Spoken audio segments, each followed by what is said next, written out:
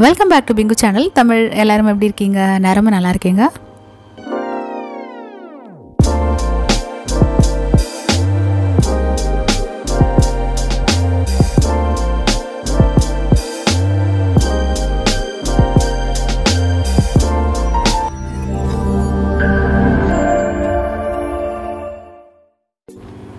இன்னைக்கு சாட்டர்டே காலையில் வந்து லேட்டாக தான் எழுந்திரிச்சேன். எப்போவுமே லீவ் தானே கொஞ்சம் நாளைக்குன்னு சொல்லிட்டு 7 o'clock எழுந்திரிச்ச உடனே வந்து ப்ரஷ் பண்ணியாச்சு.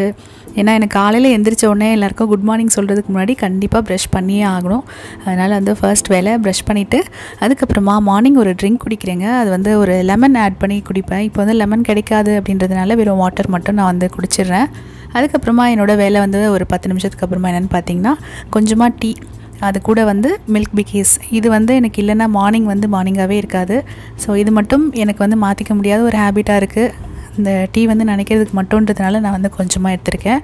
உங்களுக்கு இந்த மாதிரி ஏதாவது ஹேபிட் இருந்ததுனால எனக்கு கமெண்ட் செக்ஷனில் சொல்லுங்கள். உங்களுக்கு என்ன பிடிக்கும், என்ன விரும்பி சாப்பிடுவீங்க அப்படின்னு. அதுக்கப்புறமா இப்போ குளித்த உடனேவே நம்ம வந்து ட்ரெஸ் எல்லாம் வாஷ் பண்ணுறதுக்கு, லாண்ட்ரி போடுறதுக்கு பழகிட்டோன்னா ரொம்பவே நல்லது. அன்றைக்கி வந்து ஒரு பெரிய வேலை முடிஞ்ச மாதிரி இருக்கும். இப்போ வந்து மெய்டு யாருமே வரலைங்க, எல்லாரையுமே வந்து ஸ்டாப் பண்ணியாச்சு. அக்கா நீங்கள் வீட்டிலே இருங்க, வெளியில் வராதிங்கன்னு சொல்லியாச்சு. நீங்களும் வந்து அந்த மாதிரி இருந்தீங்கன்னா நீங்கள் வந்து வீட்டில் ஸ்டாப் பண்ணியிருப்பீங்கன்னு நினைக்கிறேன். அதுவும் எனக்கு கமெண்ட் செக்ஷனில் சொல்லுங்கள். இப்போ வந்து நான் லாண்ட்ரி போட்டாச்சு. இதுக்கப்புறமா நான் வந்து இன்றைக்கி காலையில் வந்து பிரேக்ஃபாஸ்ட் என்னென்னு பார்த்தீங்கன்னா சன்னா மசாலா பண்ண போகிறேன். சப்பாத்தி, தோசை. பாப்பாவுக்கு வந்து சப்பாத்தி, எங்கள் எல்லாேருக்கும் வந்து தோசை. இந்த சன்னா மசாலா நான் எப்படி பண்ணுறேன்னு பார்த்தீங்கன்னா கொஞ்சமாக ஆயில் ஊற்றிட்டு அதில் வந்து பட்டை, ஏலக்காய், கிராம்பு இது எல்லாமே போட்டாச்சு.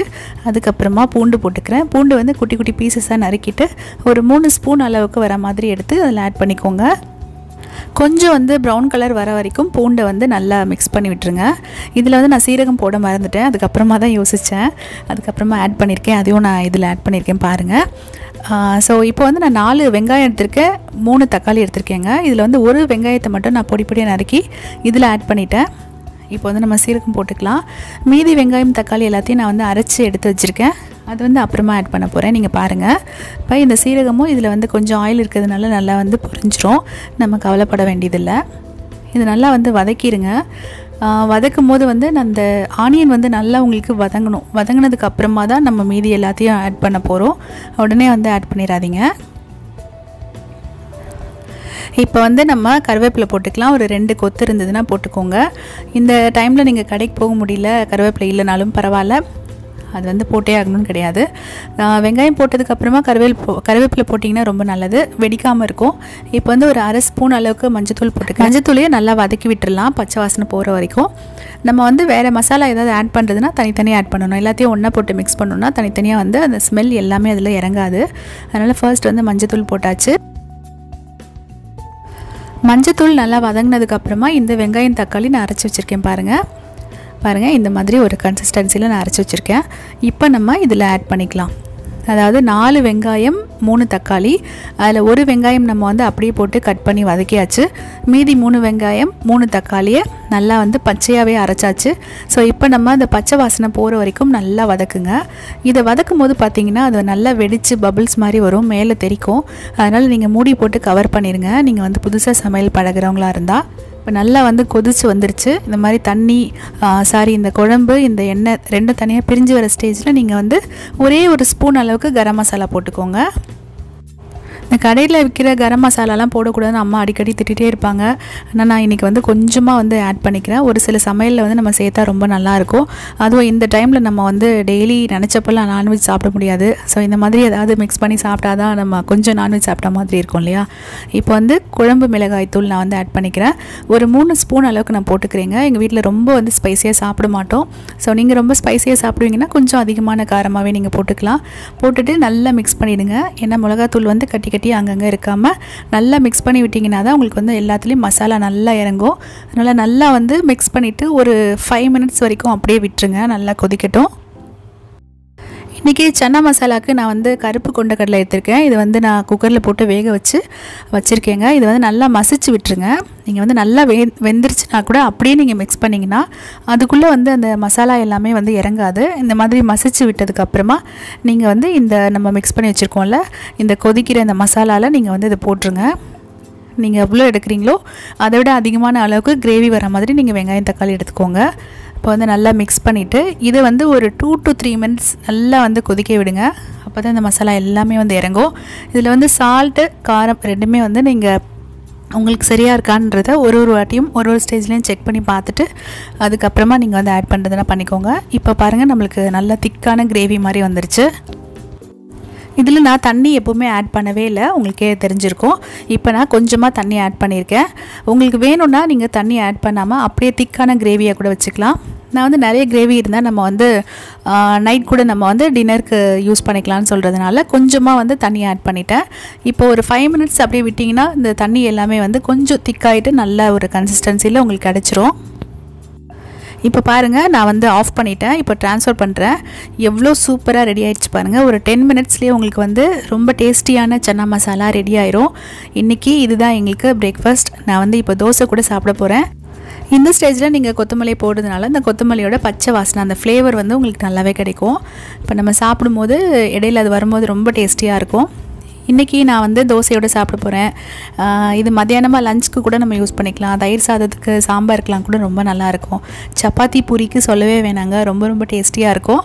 இன்றைக்கி நான் தோசை ரெடியாக வச்சுட்டேன், சாப்பிட போகிறேன். நீங்களும் வந்து சாப்பிடுங்க. ரொம்ப நல்லாயிருக்கு இந்த மாதிரியான ஒரு கன்சிஸ்டன்சியில். கொஞ்சம் நீங்கள் தண்ணியாக வச்சிட்டிங்கன்னா நல்லாவே இருக்காது. இதே மாதிரி திக்காக செஞ்சு நீங்களும் ட்ரை பண்ணி பாருங்கள். எனக்கு தெரிஞ்ச அளவுக்கு நான் சன்னா மசாலா எப்படி பண்ணுவேனோ அதே மாதிரி இன்றைக்கி உங்ககிட்ட ஷேர் பண்ணியிருக்கேன். நீங்கள் எப்படி செய்வீங்கன்னு எனக்கு தெரியல. இந்த மாதிரி நீங்கள் ட்ரை பண்ணதில்லைன்னா ட்ரை பண்ணி பாருங்கள், ரொம்ப சூப்பராகவே இருக்கும். சாப்பிட்டு முடிச்சுட்டு நான் என்ன பண்ணேன்னா உங்களோட கமெண்ட்ஸ்க்கு எல்லாத்துக்கும் நான் வந்து ரிப்ளை பண்ணிகிட்டு இருந்தேன். அதை முடிச்சுட்டு நான் என்ன பண்ணேன்னா எனக்கு வந்து அஸ்ட்ராலஜி அப்பாயின்மெண்ட்ஸுக்கு ஒரு 2 பேர் தான் இருந்தாங்க இன்றைக்கி. எல்லாருமே வந்து குவாரண்டைன் டைம் அப்படிங்கிறதுனால நிறைய அப்பாயின்மெண்ட்ஸ் கிடையாது. 2 பேர் இருந்தாங்க. அவங்கக்கிட்ட பேசி முடிச்சாச்சு. முடிச்சதுக்கப்புறமா நான் என்ன பண்ணேன்னா எங்கள் வீட்டில் பார்த்திங்கன்னா எப்போவுமே வந்து ஹோமியோ ட்ரீட்மெண்ட் மட்டும்தான் எடுப்போம். ஒரு தலைவலியாக இருந்தாலும் ஃபீவராக இருந்தாலும் எதுவாக இருந்தாலும். ஸோ இந்த டைமில் நம்ம வந்து உடம்பை நல்லா பார்த்துக்கணும் அப்படிங்கிறதுக்காக முக்கியமான மெடிசன்ஸ்லாம் என்னென்னவோ அது எல்லாத்தையுமே எடுத்து ஓரமாக வச்சுட்டேன். அப்போ தான் நம்ம எடுக்கிறதுக்கு ரொம்பவே ஈஸியாக இருக்கும். ஸோ இந்த மாதிரி இந்த கொரோனா அந்த மாதிரியான டைமில் கூட நம்ம வந்து ரொம்ப ப்ரிகாஷனாக இருக்கிறது ரொம்பவே நல்லது. அதுக்கான மெடிசன்ஸும் இதில் தான் இங்கே இருக்குது. இது வந்து சைடு எஃபெக்ட்ஸும் கிடையாதுன்றதுனால நாங்கள் வந்து ரெகுலராக இது மட்டும் தான் யூஸ் பண்ணிகிட்ருப்போம். இப்போ ஒரு முக்கியமான வேலை பண்ண போகிறேங்க. அம்மாவுக்கு வந்து நான் வந்து ஐப்ரோஸ் பண்ண போகிறேன். ஐப்ரோஸ் வந்து அம்மா பண்ணிக்கிறதுல ரொம்ப இன்ட்ரெஸ்ட் காமிக்கவே மாட்டாங்க. ஆனால் நான் பிடிச்சி உட்கார வச்சு அவங்களுக்கு பண்ணி விட்டுருவேன். ஏன் அப்படின்னு கேட்டிங்கன்னா எனக்கு வந்து அம்மா அப்பா வந்து ரொம்ப ஏஜ்டு லுக் இருந்ததுன்னா எனக்கு ரொம்ப கஷ்டமாக இருக்கும். ஐயோ அம்மா அப்பா ரொம்ப வயசானவங்களாகிட்டாங்களே அப்படின்னு சொல்லிட்டு எப்போவுமே அவங்கள வந்து யூத்தாக வச்சு நம்ம பார்த்துட்டே இருந்தோம்னா நம்ம மனசுக்கு சந்தோஷமாக இருக்கும். நம்ம அம்மா அப்பா நல்லா இருக்காங்க அப்படின்னு சொல்லிட்டு. அதனால் அவங்களுக்கு வந்து ஐப்ரோஸ் பண்ணிவிடுவேன். அப்புறம் அவங்களுக்கு வந்து ஏதாவது ஒரு க்ரே ஹேர் தெரிஞ்சிச்சினாலும் அதுக்கு உடனே ஏதாவது ஒன்று பண்ண சொல்லுவேன். நிறைய ஸ்கின் கேர் கூட பண்ண சொல்லுவேன். அவங்க வந்து பண்ண மாட்டாங்க. ஆனால் அம்மா வந்து பார்த்திங்கன்னா ரொம்பவே வந்து ஹெல்த் கான்ஷியஸ், ரொம்ப ஃபிட்னஸில் வந்து அவங்களுக்கு ரொம்ப இன்ட்ரெஸ்ட், ரொம்ப ஃபிட்டாக இருக்கணும் அப்படின்னு நினைப்பாங்க. ஆரோக்கியமான விஷயங்களில் வந்து ரொம்ப இம்பார்ட்டன்ஸ் கொடுப்பாங்க. நல்லா சாப்பிடணும், நல்லா சத்தான காய்கறி கீரைலாம் சாப்பிடணும் அப்படின்னு சொல்லுவாங்க. அடுத்ததாக என்ன பண்ணேன்னா நம்ம ரிலேட்டிவ்ஸ் எல்லாருக்குமே ஃபோன் பண்ணலாம் அப்படின்னு சொல்லிட்டு பண்ணேன். அதில் ஃபஸ்ட்டு வந்து டெய்லி எங்கள் பாட்டிக்கு ஃபோன் பண்ணலான்னா எனக்கு தூக்கமே வராது. அவங்கக்கிட்ட பேசினா அவங்களுக்கு ஒரு சந்தோஷமாக இருக்கும்னு சொல்லிட்டு ஃபஸ்ட் கால் அவங்களுக்கு தான். இப்போ வந்து எல்லா வேலையும் பண்ணி முடிச்சாச்சா, இப்போ கரெக்டாக இருந்துச்சு. துணி எல்லாமே வந்து துவைச்சி ரெடி ஆயாச்சு. இப்போ மேலே போய் காய போட்டுட்டு வரலாம் அப்படின்னு சொல்லிட்டு போயிட்டுருக்கேன். யூஸ்வலாக வந்து நான் மேலே போய் காய போட மாட்டேன். பட் வீட்லேயே இருக்கிறதுனால நம்ம கொஞ்சம் வெயிட் கெயின் பண்ணிகிட்டே இருக்குமோன்னு தோணுச்சு. சரி மேலே ஏறி இறங்கினா கொஞ்சம் நல்லா இருக்குமேன்னு சொல்லிட்டு கொஞ்சம் செல்ஃபிஷ்னஸ் தான், வேறு என்ன பண்ணுறது. இப்போ நான் மேலே போயிட்டுருக்கேன். நிறைய பேர் வந்து வீட்டிலே இருக்குமேன்னு சொல்லிட்டு ரொம்பவே வந்து கஷ்டப்படுறாங்க.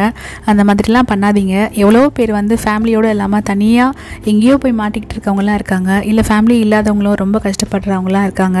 அதனால் நம்ம இந்த லீவில் வந்து நம்ம ஃபேமிலியோடு இருக்கிறதுக்கு ஒரு சான்ஸ் அப்படின்னு சொல்கிறத நீங்கள் நினச்சிக்கோங்க. ரொம்ப ஜாலியாக இருங்க, ஹாப்பியாக இருங்க.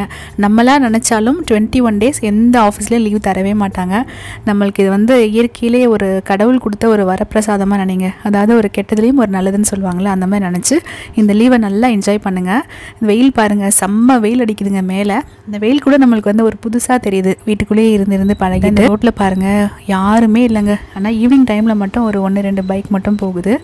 ஸோ இப்படி தான் இன்றைக்கி என்னோடய டே வந்து ஹாஃப் டே வரைக்கும், அதாவது ஆஃப்டர்நூன் வரைக்கும் போச்சு. இப்போ நான் மேலேருந்து கீழே வந்ததுனால நம்ம வீடாகவே இருந்தாலும் உள்ளே வந்தவுடனே நம்ம வந்து கால் கை எல்லாத்தையுமே வந்து வாஷ் பண்ணுறது நல்லது. யூஸ்வலாக நான் வெளியில் எங்கே போயிட்டு வந்தாலும் உடனே வந்து வாஷ் பண்ணிவிடுவேன். நம்ம வந்து டேன் ஆனாலும் அது வந்து கண்ட்ரோல் ஆகும். இந்த vlog உங்களுக்கு பிடிச்சிருந்தா லைக் பண்ணுங்கள், ஷேர் பண்ணுங்கள். பிங்கு சேனல் தமிழை மறக்காமல் சப்ஸ்கிரைப் பண்ணுங்கள்.